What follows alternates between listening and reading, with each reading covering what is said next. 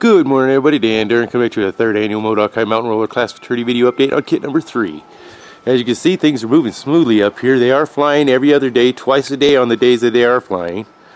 And a few of the deeper birds only fly once a day in that time, because there is some birds up there that are really deeper birds, and they're still molting. Kind of, some of them are still finishing up their molt and stuff like that. So I'm just still being a little patient with them. But the birds that don't work as much or not rolling yet, they go out the second time. So, but today they'll only go out once due to weather. So today everybody's just going out the one time. We did have one bird bump out the kit box at the beginning, but that is a bird that has been doing that. It's a black and white flight, and the breeder knows it already.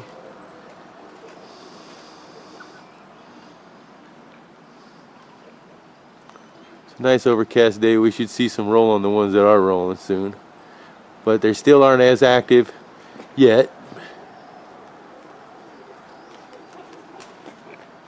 They're still kind of working together a little bit, but the molt is still affecting some of the birds. So the molt should be tidying up here pretty soon. It's looking really good in there. There's not very many birds that's looking that bad, and I'm just waiting for some of the wings to fill in a little better on a couple of the other ones, because they've lost some secondaries and stuff.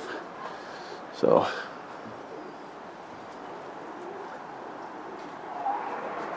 my weather's getting really cold up here fast, so that has sped up their molt. So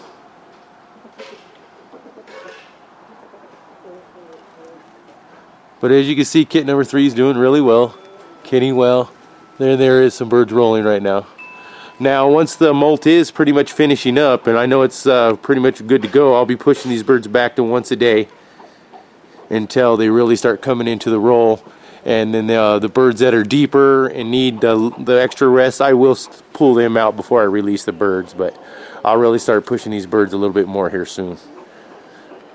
Just want to make sure that their molt is over, so that way that's not the extra bonus of the stress of the extra stress of training and the molt at the same time with the cold. That don't all work out well. So I got to be patient, make sure that their health is up. Health is up paramount.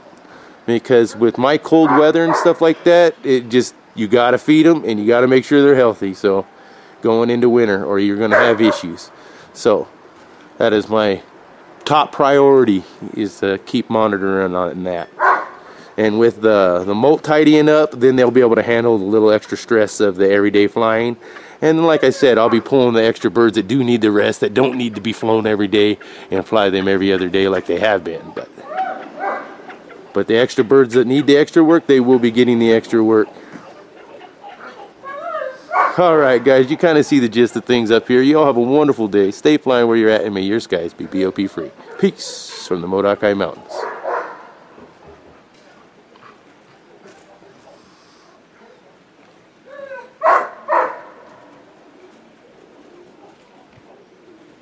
There you go.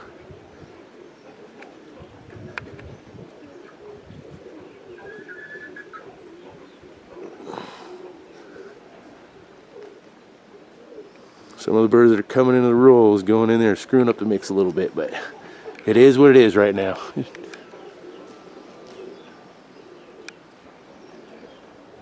You have a wonderful day. Stay flying. Peace.